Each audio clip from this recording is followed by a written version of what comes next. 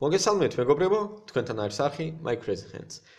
დღეს მორჩა ექსპერიმენტი, მორჩა ტესტი. ეგ დავიწყე 2 თვის წინ. საქმე რაშია?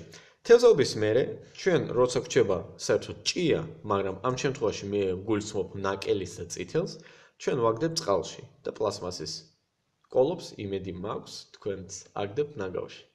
ხო და მე გადავწყვეტე ეგეთი რაღაცა.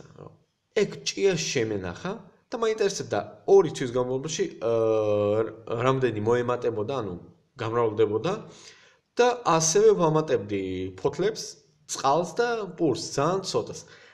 და რა თქმა უნდა, ალბათ 3-ჯერ 4-ჯერ დავამატე, 10 ჭია, 5 რაღაც რჩებოდა თევზაობის მერე. და მოდით ახლა ვნახოთ რა სიტუაცია არის ახლა მაგ ვედროში. აი ჩვენი ვედრო. მე ვეცდები როგორც ხედავთ, უკვე რაღაც ამოდის. ჩვეულებრივი მიწა არის რა. ხელი არ მიხლია, მარტო გეუბნებით რომ დავამატე წყალი, ცოტა პური, აი ფოთოლიც არის დამპალი უკვე.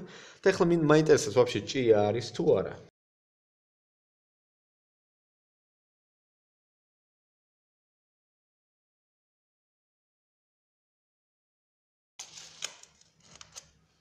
როგორც ხედავთ, ჭია არის. ფაქტი ის არის, რომ ყველა გადარჩა და მეგობრებო. პირველ რიგში ამით გამოდის ეკონომია, მეორე რიგში როგორც ხედავთ, კადრში ახლა მრავლდებიან, ანუ ეგ არის პატარა ჭია. და ახლა გაგიჩნდებათ კითხვაც, სად ვინახავთ, წამოგაჩვენებ, სად ვინახავ მაგას. არ ვიცი რამდენად ჩანს, მაგრამ აქ ძირითადად ვინახავთ მურაბას, რაღაც ღვინოს ან ხვაზე ხარ. ჯემებს და ტყემალს. პრინციპში აქ ვინახავ, აქ უფრო დაბალი ტემპერატურა არის, ვიდრე იქა. ხო, ეგ წითელი სიმინდია აქ ვინახავ. ხო, anyway.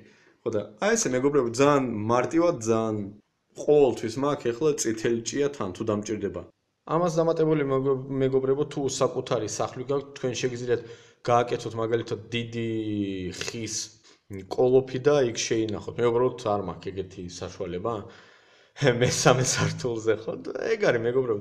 ამაზე მინდა დავამთავროთ ჩემი ვიდეო გამოშვება, იმედი მაქვს იყო სასარგებლო, საინტერესო, ვიღაცას დაჭირდება ეგ ინფორმაცია, თქვენ როგორც ყოველთვის დააჭირეთ ღილაკს like, share და subscribe. ახალ შეხვედრამდე თევზაობაზე.